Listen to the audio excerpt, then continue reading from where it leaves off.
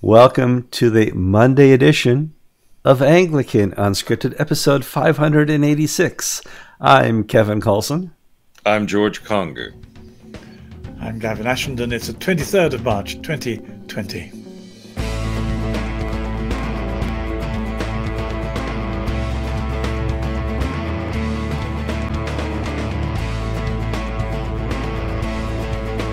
All right, welcome to another edition of Anglican Unscripted. The pandemic is still going around the world, and it's really taking foothold here in the U.S. New York City has been devastated. Clearly, Italy, Spain, China. I don't know about the rest of the European Union, but this disease is still making its way. And George, Gavin, and I, as reporters, are kind of in the middle of it because we want to be encouraging to you, the church, which we naturally are encouragers. We want to be sure that you understand that you, as believers, are the light in this, and you're the salt in this, and we want you to take the encouragement we try to give you into these dark regions, expressing your love for Jesus. So we gather and understand all that. Before we get too far into the program, it's time to do the like, the share, the comment. Comments are great. Keep the comments up. I read all the comments. Keep that alive. And if you're not subscribed yet, click subscribed. If you're new to this channel and you say, oh my gosh, if only there was a podcast of it, there is a podcast. Go to the YouTube page, look in the show notes for any of these shows, and there's a link to the podcast. We're going to have some fun topics today. We're going to start off with whether or not this is God's judgment upon the earth. And listen closely to our definitions.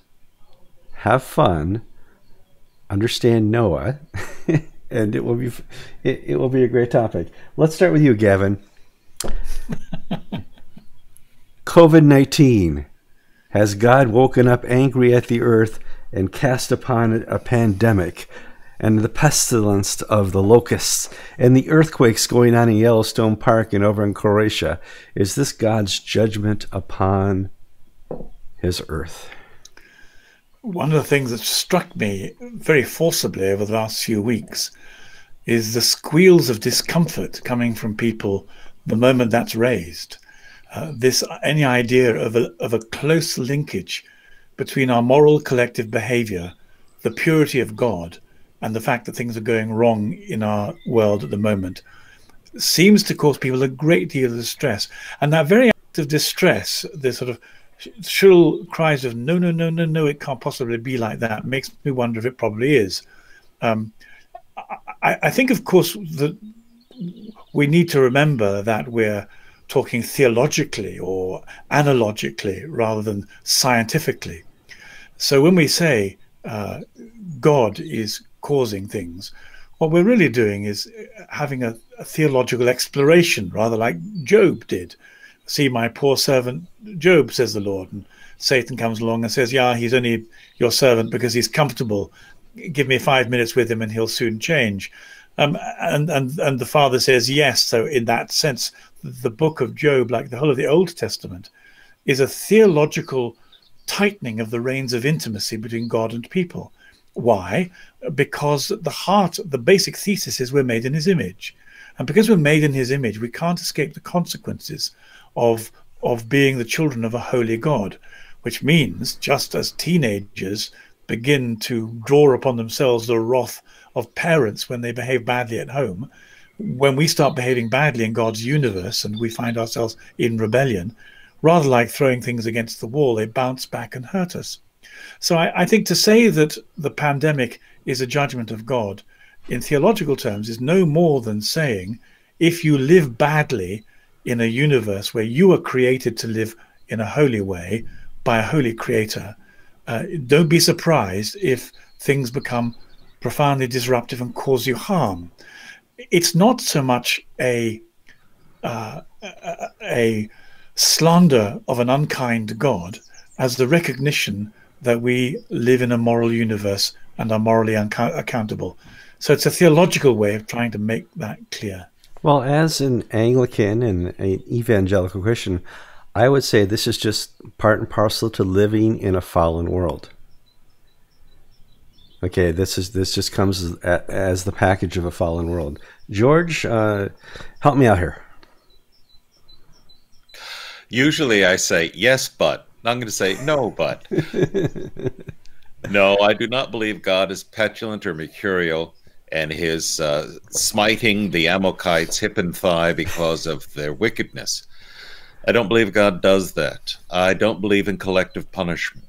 I believe in individual judgment. And part of the, well, I agree with 90% of what Gavin says, except about what the word judgment really means. And I view judgment in terms of individual judgment. I don't believe God judges races or people or tribes or countries and condemns all to the same punishment. I believe each individual stands alone before God, the Father, at the final judgment with Christ at his side. So, in other words, there's a tendency to go down the Pat Robertson road saying these poor evil Haitians practice voodoo, they do all these terrible things, therefore God in his righteousness sends them earthquakes, plagues, and all these terrible things. Well, Southern California is a pretty rotten place, and they don't have earthquakes, plagues, and all this stuff. Yes, they have Democratic politicians running the county, but no, that's not on the same level. Well, they do have earthquakes in San Francisco, but yeah, I get what you're saying.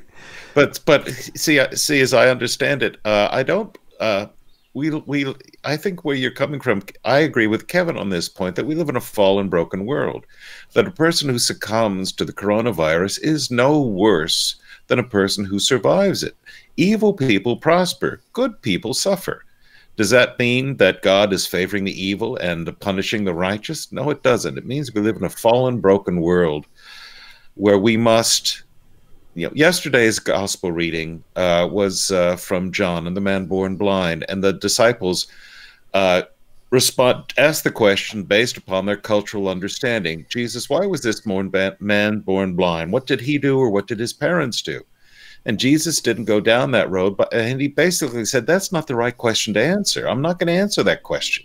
What I am going to say is, what do you do in these circumstances? Do you bring glory to God in your brokenness and your suffering? Now, you perhaps could make the argument that God gives you this brokenness and suffering so that you can glorify him, but I wouldn't say that that is an absolute requirement. It can be helpful in certain individuals. It can be destructive in other individuals. But in these times, I think it's a foolishness to basically say, why is God punishing me or this and that? The answer is, I don't know. But I know what you need to do in this time of crisis, which is honor the Lord in all things and let your light shine. Let his light shine through you on the world. I've always wanted to take a step back when I feel like I'm being punished and saying, am I being tested? There are years that I've had that have been rough years, financially or family or physically. When I had type 2 diabetes, am I being tested? Is God stressing me to make me stronger? And I look at pandemics and I look at earthquakes, and just in my lifetime, I look at what happened, and I always see the world coming out stronger after dealing with the test, no matter what the test was, and becoming wiser and never trotting down that again. Sure, history repeats itself here and there, but I think hopefully the socialism of the 1920s to the 100 million killed, I hope that's over. I would hope that Maoism and stuff like that we've learned from it. So I just want to finish. Are we being tested, or is it judgment? Sorry to interrupt. That's right. No. We can avoid the usual silliness of people who talk past each other without recognizing that we're all addressing different questions. We're like a group of archaeologists, and George is looking at the first foot down, I'm looking at the next foot down, and Kevin is looking at the third layer down, and each of these layers belongs to a different time span, and we're coming up with different answers. And that doesn't mean archaeology is bust. It means we're looking at different phenomena. So George quite rightly is asking the question about the distinction between personal and corporate sin. And quite rightly, he's saying that the Gospels tell us that the emphasis is on our personal accountability. You get that in both the Old Testament. Shall the children have their teeth set on edge by the sins of their fathers? And along comes a prophet and says that's going to end now. And George quite rightly says the best example of that is in the Gospels. But quite wrongly, George then leaves out some other material because it doesn't suit that argument. Because the question I'm asking is not that. I agree with what George has said. I'm asking a different question. Jesus also says when he's looking at the Tower of Siloam, yes, it didn't fall down because they were badly behaved, but he says there is a link between bad behavior and suffering, and it's coming to you, and it's going to involve the fall of Jerusalem. And you've no idea how much trouble you're going to get in if you don't repent. So you better repent. They don't, and Jerusalem falls. So there's an individual suffering, there is a collective suffering, and as Kevin quite rightly says, there is a third, more mystical level of the way in which we walk through the circumstances, both personal and collective, and the Holy Spirit then deepens our relationship with God, which is a form of stress testing, just as you said. So here we have three different questions. Is there a primacy of individual responsibility? Yes, George is right. Is there a relationship between corporate bad behavior and judgmental circumstances rebounding on the head of the community? Yes, that's what Jesus says. Do we grow in wisdom as we negotiate the personal and the corporate, as Kevin says? Yes, we do. That's what the Holy Spirit says. What we mustn't do is to assume that the particular question that we're answering negates the insights of the other two questions that we've addressed at the same time. Let's clarify the question and tailor the answer to that question. Very good. Wow, I think we covered it. I was worried about this. You know, when I pressed record, I said we're going to be talking about whether or not God is judging the earth. This is going to be fun, and it really was fun. But can I just raise one? I still think it's still very interesting that. So now we've broadly agreed there are several questions, and we need to answer each question in the terms it's put. Okay. It's still terribly interesting that there is this deep anxiety about the level of corporate distress being our moral fault. I picked up some rather mystical prophetic stuff that came to me from a French Catholic, and I've no idea who from. And as I read it, I thought, oh, a third of this I really am uncomfortable with. A third of this is quite interesting, and a third of this hits all the buttons, and I think it's really good. And some of the buttons it hit, the Lord was saying, I'm profoundly angry with you for killing children. I'm profoundly angry with you for destroying the categories of sexuality I created. And there are consequences, and you're in the middle of one of the consequences now. It's extraordinary that people, all of that I can see as being perfectly likely. And I think, what are people saying when they say we're uncomfortable with the idea that we're accountable to God, and anything gone wrong in our lives may be an echo of that? And I think what they're really doing is saying we don't want to be morally accountable in terms of holiness, which is why I think there's some, despite the fact that both you and George have quite rightly addressed these important questions, I think there is some scope for saying to the world, if you misbehave in God's creation and you pursue wickedness or unholiness or abuse, you will find it redounds on you. It's the same thing as happens in ecologically. Fill the rich oceans with plastic, and you'll end up eating plastic, and you won't like it. Then why do the innocent suffer? Because why bother being a martyr? Because if you repent, but you're still going to suffer, therefore is your repentance not genuine? Because in other words, if I follow your line of thinking, Gavin, and your twist of your understanding of biblical interpretation, my what? Oh, come on! No, I mean how you. I'm not saying it's twisted, but the turn you take in it's interpreting the story of the Tower of Siloam. Jesus was talking apocalyptically. He wasn't talking collectively, because people did repent. That's where the church came from. Yet these people suffered. I'm not persuaded by the. Yes, I believe that bad things happen in this world, but they happen alike to good and evil people. I don't, and where I am very uncomfortable is saying that this particular episode was planned by God to achieve this particular aim. I don't think that question can ever be answered, and because it implies that we have a knowledge of God's mind and purposes. And I think it's presumptuous of us to try to make that connection. And Yeah, when but George, we look at what Jesus is saying, Jesus says, don't do it. Jesus is saying, don't try to find the link. Rather, live your life now according to the light that I have showed you.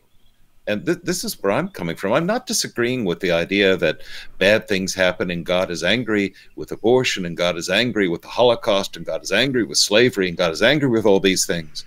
But what I am saying is that we cannot say that the defeat of Germany, the victory of the United States, it's taken on the other hand.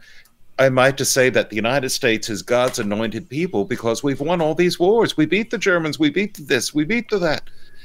We won the Cold War. Therefore, God must love us. Therefore, everything is wonderful. Okay, George, with respect, we lost to the commies in Vietnam. I don't know what you're talking about.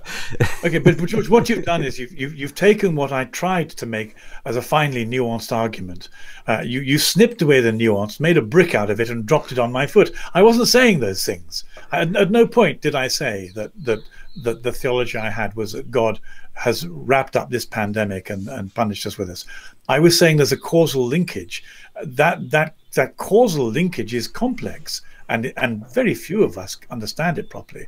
What I'm uncomfortable with is so you're uncomfortable with the people who make the causal linkage too close, and I'm uncomfortable with the people who make it too dilute. Yeah, that makes sense.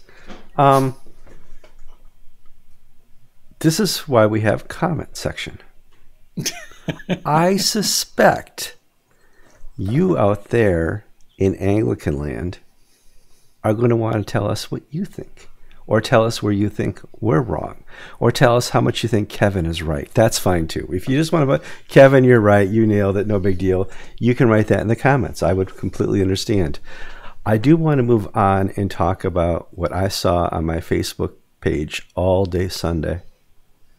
I'm going through my profile and looking at all my friends who mostly are priests in the Anglican Church around the world. And I'm seeing them sit down in front of their desk in their office and they're doing morning prayer. I see them in the sanctuary that's empty except for their iPhone and the table where they're behind the altar and they're preaching. I see them doing what they did way beyond their comfort zone and putting the church in digital format online. I saw George do it. I've seen Gavin do it for years. And I was very impressed, and yet I'm like, I hope this isn't the new church. I hope this is not where we end up in 3 years. I hope this is just a short-term experiment. George, tell us your experience yesterday as a brand new live streamer. Were you nervous? Very much so. I think it's the most nervous I've been before service in 25 years. Most weekends this time of year, we have 6 shows over the weekend. And I will preach 5 of them and have maybe 3 or 4 different sermons. And we'll run up to 300 people through all the different services. And so there's really no time and there's no real inclination to do things podcasting, because the fear is, well, you don't want to give people an excuse not to come and stay home in their pajamas and watch you on TV. Well, now we have to do that. So I rehearsed on Saturday, did the service Sunday morning, and except when I put my vestments on, I snapped a cufflink and in my nervousness and turned off the microphone as I'm struggling to get my surplice over my head. And so I didn't have sound for the first 8 minutes, but I pulled it off. But I was so frightened because, well, just as at one time the great actors of the 1920s had a terrible time moving from Broadway to the theater, because in Broadway you have exaggerated actions and Broadway facial movies. expressions, Sure, yeah. movies, and then you get on the small screen and you look like a total idiot. When I preach with, I move my arms, I move about the sanctuary, I'm active, I'm vibrant, and now I got to stand still and not shout and speak before a camera with no way to sort of gauge what the popular reaction is. So it was very frightening, but it's a skill that you learn. And so hopefully I'll learn how to do it better. It is. I mean, when I speak or teach, to 5, 10, 15 people, I feed off their facial expressions. Are they into this? Do they understand what I'm saying? Are they laughing at my jokes? Or do they have their iPhones open? They're looking at something else. You get that feedback, that instant feedback when you're speaking in front of a group. When you turn the camera on, when I was live streaming last week, it was me staring at a camera, and there's just no feedback. Right now, I'm looking at the three of us on screen. It's a teleprompter, so I get that. George is looking right at me, Gavin's looking at me, and I'm pointing at me. That's weird. And so this is, a dynamic that just nobody's used to. It's basically I'm standing up in a room and preaching to myself. But Kevin, do you remember the first show we ever did together was in St. Andrew? St. James in Newport Beach? No, it was in the Cathedral in Fort Worth. Oh, that one, yes, sure. We had we had an audience of one, Suzanne Gill, and you sat me down and you said, do you think this format will be a success? I said, absolutely not. Video's not going to work. People, video's dead. Video is just for, hobbyists and geeks and whatnot. And these 2,000 word articles that I lovingly crank out, that is what people are used to. Well, I haven't written a 2,000 word article in several years because I was wrong. But it's the same principle. I'm comfortable and mildly good at what I was doing. Now I'm being forced to retrain myself, and whether or not I can pull it off is the key. Gavin, you've been doing this the longest. What have you learned the most over the couple years of putting morning prayer or teachings online? Is long format good? Short format? What did the audience really appreciate? I have learned that there are specific demons sent from hell designed to disrupt technology. Oh, yes. And you should pray over all your equipment. You, Gavin, not all of us. He's here every day. How did you know? Hey, George, when it screws up my internet, it affects the whole community. It does. It takes down Anglican TV. So, yes, I agree, Gavin. Oops. So, but having said that, I think I'd like to say to the people who did it, if any of them are listening, be enormously encouraged, because out there the Holy Spirit is going to have prepared somebody with a heart shaped, just ready to receive the message that you've given. And the more incompetent you are, the more God will be glorified. Oh, absolutely. Because it will clearly be an act of the Holy Spirit. So we shouldn't worry too much about competence. Although there was a terribly funny video going around of a pious evangelical vicar with a dreadful taste in blue sweaters, who and obviously not an Anglo-Catholic, because he had no idea how to manage candles, setting himself alight. What was wonderful was when he found that his sweater was burning on his back, he was so sweet-mouthed about it. He was just beautiful. There was no swear. Oh my goodness, I've become a Holocaust unto the Lord. No, it was the most English response to setting yourself aflame I've ever heard, except for maybe Latimer. But here is, he says, "Oh my gosh, pat, pat, pat." It's like, you're kidding. It was very funny. I think, first of all, pray over the equipment. Mm-hmm. Do it. Whatever happens, God will bless it. He'll bless your obedience and you're trying to do it. I think we'll find that, as George said, there are skills to be learned, mm-hmm. And there is no contradiction between relying on the grace that God will do things even if we're a bit lame, and developing skills to glorify him. So I think a number of people will develop great skills in this area, and some of us early pioneers will be jealous and want to catch up. So I think it's a very exciting. But one of the things that happened to me too, because the circle goes round to the end, was I sent an email to the local Catholic cathedral saying, is there any way I can drop in at the back, please? I just need to get to Mass. I just badly need to. You know, can I sneak in? Can I break in? Will you?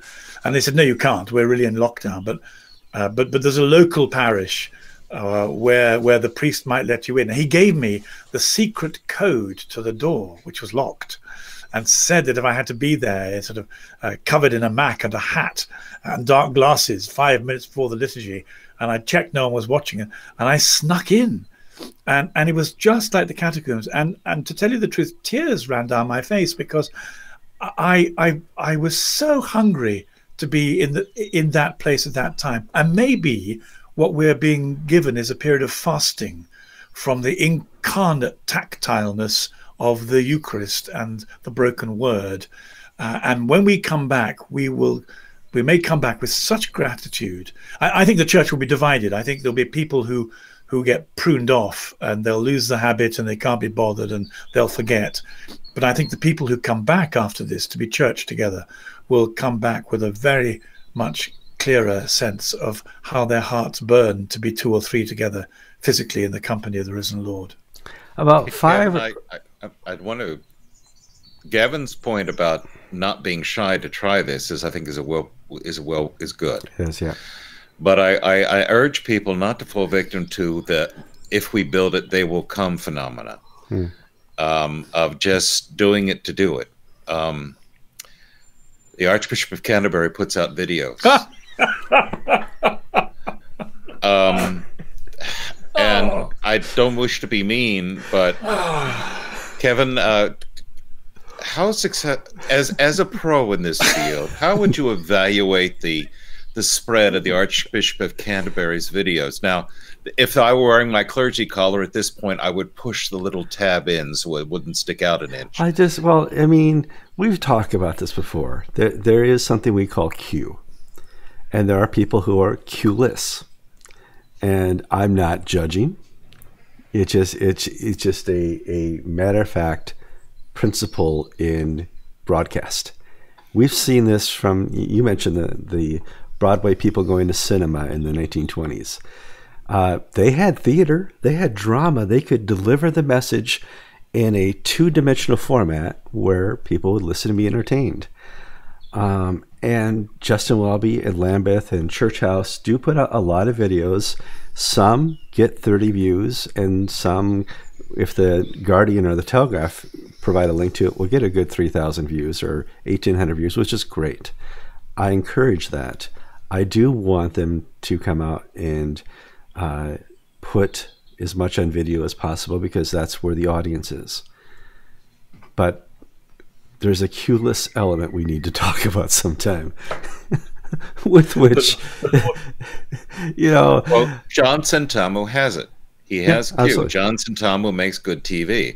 I may not agree with much of what he says, but he is entertaining, and and I'm not saying that it's pure entertainment or charisma value, but there's something about his presence that causes you to watch. Michael Curry has Q. Yes, Justin Welby does not. It is what it is.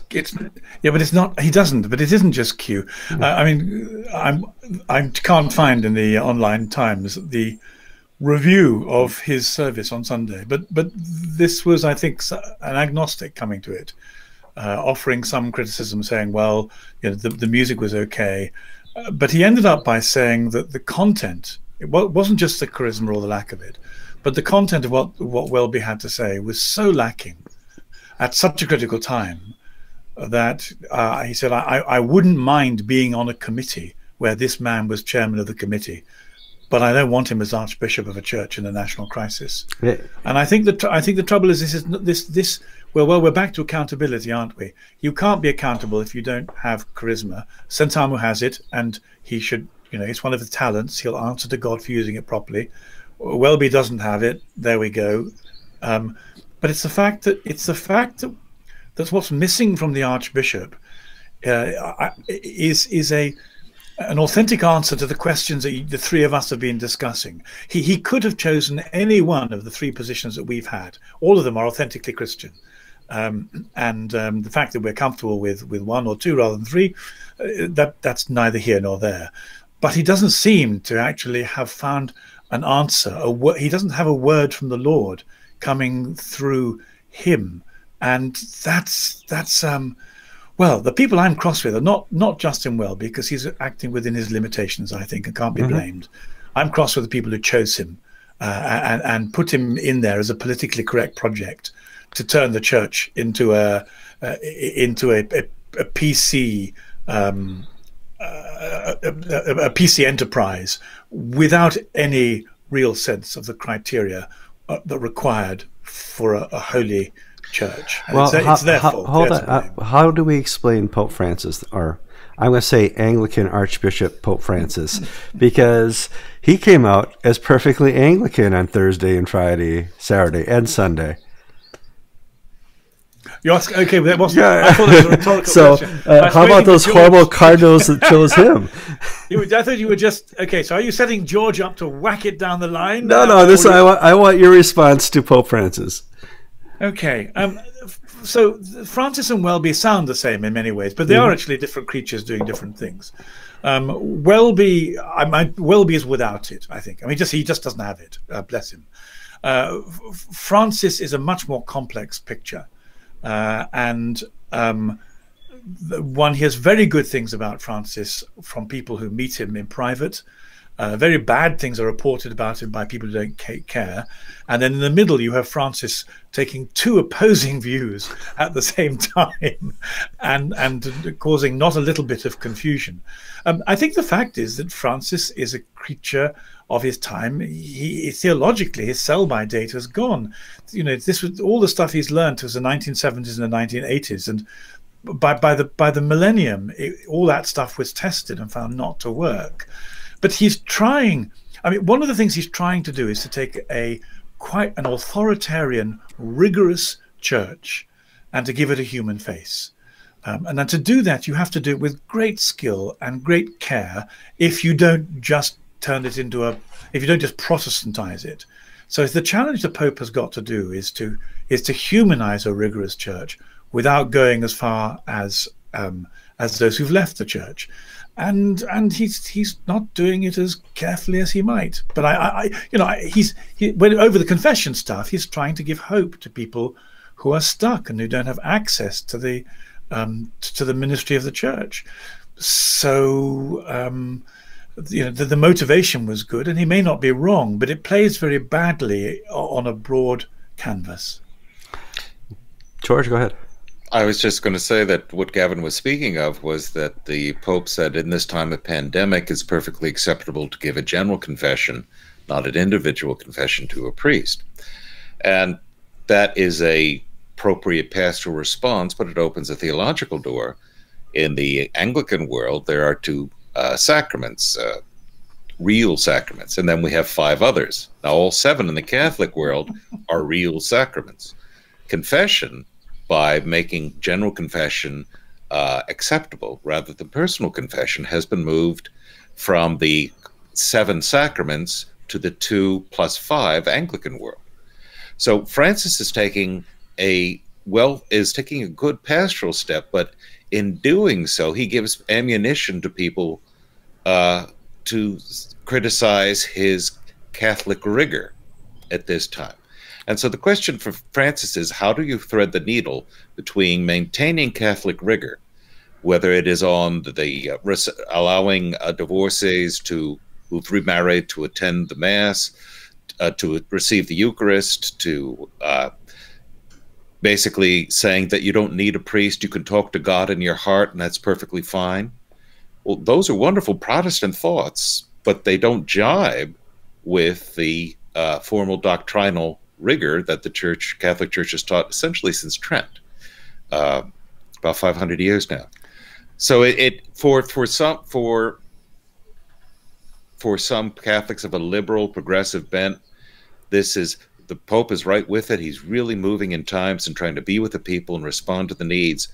But then you have other Catholics who are saying that look, just there's always going to be exceptions. There are always going to be extringencies. That's why we need to have an unchanging, revealed teaching on these essential issues. Is confession a sacrament, or is it not a sacrament? And yes, but he didn't. But in fact, one of the things that hasn't been picked up is that you are entitled to consider your confession to have been made if you make it personally to God, and then go and find a priest to incarnate it afterwards. And that's within Catholic teaching, and certainly Francis was allowing for that. I've heard that. Yeah, I've heard that. But I think the problem with Francis is that he's such a sweet old grandpa, working out of 1970s liberation theology, that I don't think he's aware of how sharp the minefield is. I think he genuinely means to try and make Jesus more acceptable within the Catholic Church to people who suffered at the hands of the rules. And so on one side he has some very hungry people who badly need grace, and on the other hand he has people saying, look, our experience is once you begin to bend these rules, they stretch until they're moved right out of shape. And we're back to George and I in the beginning, with my saying, I'm worried about diluting it, and George saying, I don't want this too tight. We're effectively all dealing with an amphitheater where we want the lines drawn in the best possible place. I think one of the things we should do is not disbelieve in each other's integrity while we try and solve the problems we're doing. I don't think that's that's happening here. No, I wasn't saying we were. I didn't say it's happening here. I'm saying it's something we need to try and keep to. If only people did it as well as we did it, Kevin. Okay, that's much better. But kicking this issue upstairs, we jokingly say Francis is a great Episcopalian. And I'm not talking about being in, maybe he's trying to do a hostile takeover of the church pension fund. If so, that's a good move. It'll bail out. That's a very good move. You can have the Episcopal one. The Anglican experience over the last now 200 years, Francis is compressing into a very short time frame. For instance, this is a very controversial topic in some quarters, but auricular confession was actually forbidden within the Anglican world. It was said you can't do this by General Synod. You can't do this according to the Reformers. During the Catholic revival in the 19th century, we had people taking portions of the prayer book and using them to justify an action that wasn't really in conformity with the intent of the action. For instance, in the American world, we have communion of the sick, that you can do this, and that they encourage a confession at that time. Therefore, you're not doing the general confession. But the whole purpose was not to open the door to auricular confession. It was in that limited circumstance where the person is too sick to attend. You can do it this way. Now, what does that mean? It means that people will take these limited circumstances and then make it the norm. And so now you have, within the Anglican world, you have some portions of the Anglo-Catholic movement having as rigorous an understanding of the place of confession in their life as the Roman Catholic Church. Good for them, that's fine, but you have to realize this is a bending and twisting and changing. Now, from the opposite side, Francis is doing the same thing. Gavin has pointed out quite rightly that you can give your confession to God and then go around and have the priest afterwards do that. Yeah. What's going to happen if you follow the Anglican model, if you follow the way human nature works, is that people are going to wait to have that confirmed until they're at their deathbed. They're going to wait years. They're going to wait, they're basically going to they're going to misuse the intent and then take it and develop a new theology based upon what they wish to achieve, hooking it into these limited circumstances. So that's where I'm coming from. I don't want to talk about auricular confession. I've gone down this path, and there's some crazy people in Fort Worth who have a bullseye on my forehead. But I'll end this by saying facts are facts. Let's back up. All right. Let's just talk about the local pandemic in our areas. Because I know that you're Gavin over in England, and I've seen some interviews with Boris and his press conferences. I know, George, you're in Florida where there has not been a breakout. I'm 40 miles north of New York City, where New York City is being decimated by the pandemic. Let's start with you, Gavin. Gavin, tell me a little bit about, you guys have not gone into lockdown yet.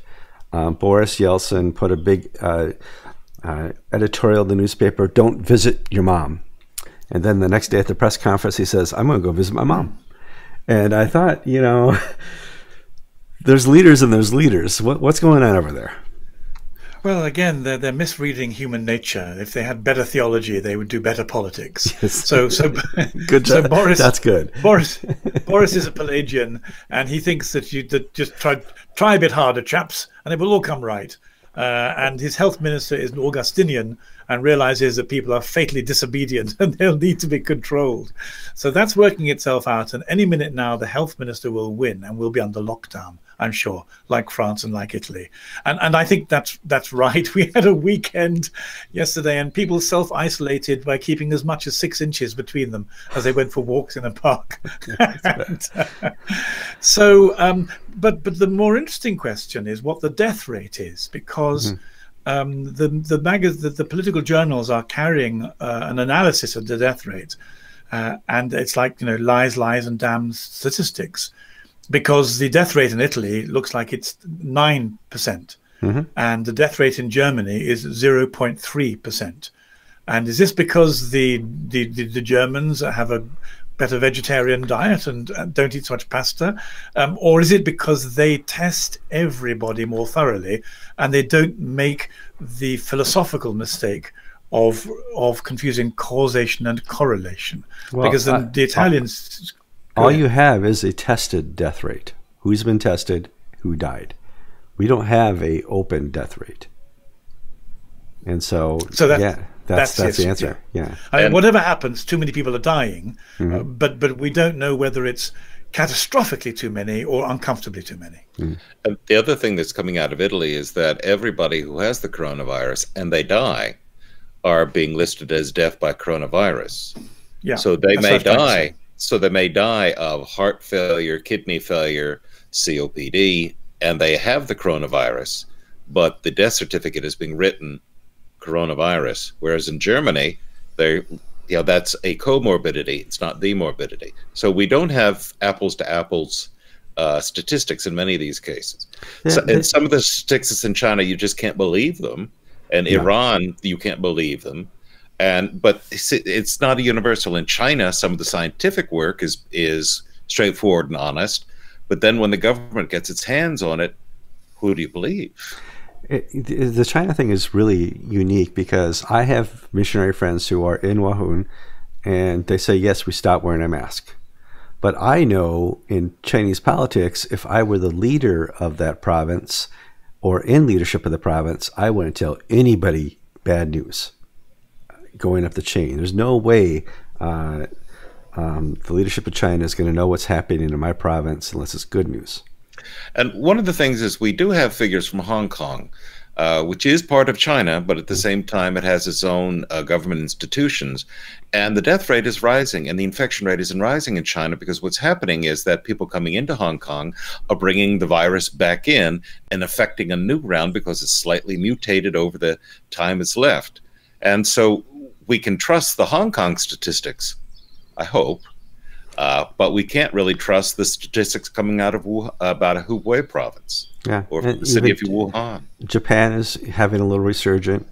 Singapore seems to be the only one, or in South Korea, that have effectively dealt with it. They're not having a resurgence. So, well, one of the funny things about South Korea, which has not really received the attention that it should, is that 40% of those infected with the coronavirus were members of a particular Protestant sect. And this, you may have seen the news pictures of, these are the people that they are required to kneel in church a few inches from each other and not wear any protective covering or masks. And so this one particular church became an epicenter, such that the Korean National Council of Churches of Korea put out a plea to the government to shut down this particular megachurch because of their worship practices. They were causing 40% of the illnesses. So that in Korea, you had a much more defined population target. And so what they were able to do is what the people are hoping to do in New York City or San Francisco. In other words, quarantine and shut down and lockdown to prevent recirculation, reinfection, and new people coming in. Florida, are you in lockdown? No, we're not in lockdown. We're in lockdown of some institutions, and restaurants may only serve takeout food. But banks, stores, gas stations, I'm going to pick up a battery for a parishioner whose car died, and I'm going to put a battery in her Toyota Prius this afternoon. That's all open. My county, there are 9 cases recorded. There are less than 1,000 cases in the state of Florida, which for its population size is very, very small. We do have, and we have no parishioners with the virus. We do have people at 1 degree of separation. We have one parishioner in her 90s whose daughter in her 60s in South Carolina who just returned home from the UK with her grandchild. The 60-year-old has been tested with the virus and is in intensive care. The young girl in her late 20s is perfectly fine, but may have the virus, but has no virulent symptoms. And so we're starting to see that, but nothing local. People's relatives are being infected, but they're still in that danger zone, the 60 plus with underlying conditions.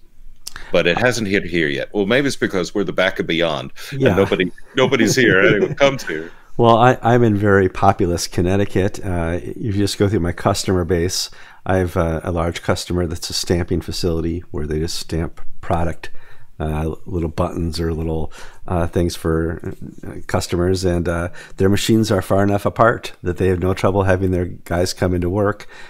Each executive and each management person has their own office. Just go in there, close the door, do your work. And so they're open. And they're listening to the advice of the government, and they're just keeping distance, even though all face-to-face businesses are supposed to be shut down today. I have a customer that's a large trade school. All the students are working offline right now, or online, and we're taking, all the teachers are 55 plus. And in a matter of 3 or 4 days, we had to teach them to use laptops and webcams and deliver their classroom product online. It's worse than anything I saw yesterday from all the priests. You guys did amazing. Okay. But having Joe the plumber teaching a class to plumbers is much different over live stream. And I have another customer that is a place that provides flooring for commercial places like Staples or Office Max or Bed Bath & Beyond. They go in there and they lay down the tile. They're decimated. All contracts have been stopped, and they're just at home right now. That type of commerce has stopped.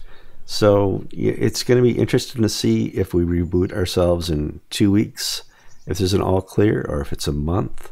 Some people are saying all the way till November. We as an economy are being stressed. We as individuals mentally are being stressed. We as a church are being stressed. Thank God, we needed it. And, we'll have to see what goes on here. A quick update on Bishop Steve Wood, the Diocese of the Carolinas. As you guys know, he was taken to the hospital. He was given oxygen. The last I heard, he is stable and he's still on oxygen. I don't know if it's a respirator or a nose or a ventilator. I don't know that, but I know he's stable. Keep him in your prayers. Do we have any other updates, George, on sick individuals in the clergy? Kevin, you've just teed one up for me. Okay. Update on sick clergy. Sick with the coronavirus and just corona and Steve Woods was one of the few active bishops who was stable to begin with. But so I mean, apart from silly jokes, no, it's this first batch of Anglican Episcopal clergy who the 6 of them who attended the conference in Louisville, Kentucky in mid-February. They're all recovering well, and they're starting to give interviews to the press. One of them was the sister of the actor Matthew Broderick. She is a All Saints Beverly Hills rector. My wife just stole my Vikings cup. Oh. It's just not right. But these are breakable. No. Did you know if I drop this, it would just break? No. But what maybe because we're not really that effective, but I'm really more concerned about the financial consequences of there being liquidity crisis for small businesses whose cash flow is stopped. The end of the month, are people going to be able to? Are some people going to? Can they meet payroll? Can they pay their rents? Can they pay their suppliers for the items that they've received? And I hate to bring up trickle-down economics, but do the churches survive? Do Bill and Nancy, are they able to make their tithe? Are they able to continue to support the church? And it's that time. It's a strange time. It's a stressful time. Well, the Episcopal Church in some ways is like a utility stock. It doesn't go up very high, but it doesn't go down very low. There's a certain floor to it. Whereas some of these mega churches who are being absolutely devastated. I think it was David Jeremiah or one of these TV evangelical preachers who does a great job preaching. He was on the air this weekend, and he's got a place that seats 2,000 or 3,000, and there were 11 people in his church. Well, this was in Southern California, so they put the non-essential ban in. But for people whose cash flow requires hitting these financial targets every weekend, this can put them under. Yeah. Just a quick note, some of the work I did last week, live streaming and teaching priest how to live stream, that's still on Facebook. It's at a Facebook group called Inexpensive Church Live Streaming. You can go to my Facebook profile and I'll provide a link to it if you can't find it. You're welcome to watch all those videos and links and learn how to live stream if you haven't done so yet. George watched them and he did a wonderful job. Gavin doesn't need to watch them because he's the pro over there in England. Oh no, he learned so much. Okay, good. He learned a lot. Right. So please go watch those. Please catch us as we tape again on Thursday and Friday and give you an update clearly on the pandemic and the stressed church. Yes, Gavin? Or George? George? I'm George. Sorry. I'm the white man with the glasses. The slightly overweight white man with glasses. So I don't know if you can tell us apart in that. Well, it may be exciting here because our bookkeeper is home with a fever, and we'll find out tomorrow whether she has the virus. If so, I may be quarantined in my office and be wearing the same shirt on Thursday or Friday when we film again. Yeah, one of the I've never run out of sweatpants before. I've just run out of sweatpants. This working at home thing is it's taking its toll. However, my wife works one floor below me in the kitchen. I work up here in the loft. Gotta say, it has not stressed the marriage at all yet. But she's working away in the kitchen, Kevin? Yes, my wife is working away in the kitchen. Isn't that cool? So, my friends, I'm Kevin Kallsen. I'm George Conger. I'm Gavin Ashenden, and you've been listening to episode 586 of Stressed but Unscripted, Anglican Unscripted.